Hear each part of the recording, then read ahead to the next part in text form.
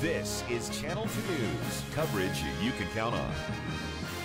So the goal of this package is to develop what we call a teacher pipeline. Short-term, address the need right now for recruitment. Long-term, get more people into the teaching profession. Lawmakers are making headway on a new education bill that would likely impact schools here in Washoe County. Coverage of the 2015 legislature tops Channel 2 News at 5:30. The Senate voted yesterday to approve Senate Bill 511. It would create a statewide teacher scholarship program and bonuses for educators.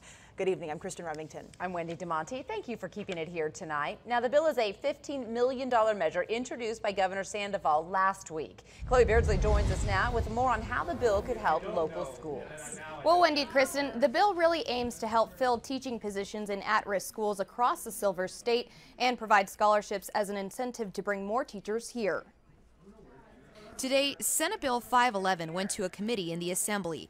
The teacher shortage and incentives legislation proposes $5,000 bonuses for 2,000 new teachers over the next 2 years. That's an immediate salary bonus or an incentive for hiring new teachers to work in underperforming or at-risk schools. Urquiaga says the bill also creates a Teach Nevada scholarship program, which could serve up to 200 future teachers. So incentives are really important in this crisis time because Nevada is competing with all the other states for new teachers, and it's really important that we get teachers who are licensed professionals in our underperforming and poorest schools.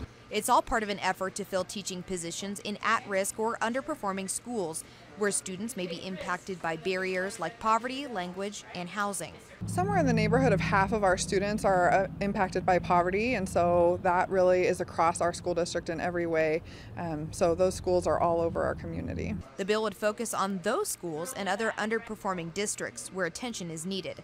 Right now in Washoe County, there's a need to fill 202 teaching positions by the upcoming school year. Majority of them being around high needs areas like special education, ELL teachers, and math and science teachers. Those seats are often filled last because teachers don't want to work there for the base pay, and those are the students that really need the most assistance. Sometimes the additional signing bonus helps with relocation expenses or something to that effect that will help us increase the diversity of our teacher pool. Nevada has also been ranked consistently low in education in comparison with other schools across America.